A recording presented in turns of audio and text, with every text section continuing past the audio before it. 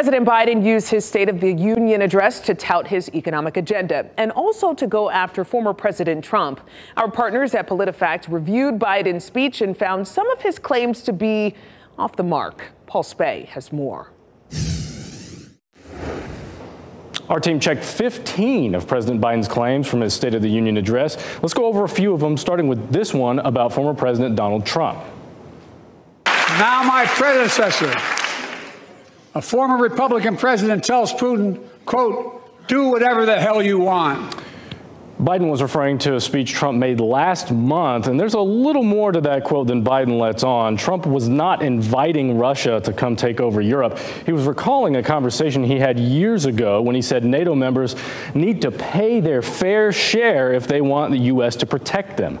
Up next, federal government finances. I've been delivering real results in fiscally responsible ways. We've already cut the federal deficit. We've already cut the federal deficit over $1 trillion. The deficit is the gap between how much the government spends and how much it collects in revenue. And that gap, it did shrink by $1 trillion between 2021 and 2022.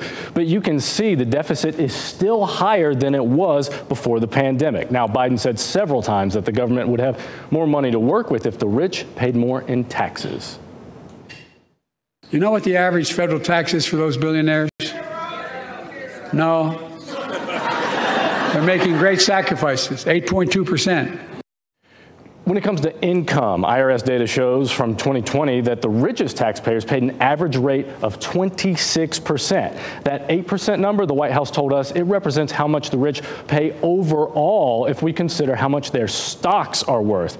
But the IRS doesn't tax stock values, at least not until they're sold. So Biden is misrepresenting the rate here. We've actually checked this claim before, and the Truth-O-Meter rated it false. Read our full roundup at WRAL.com.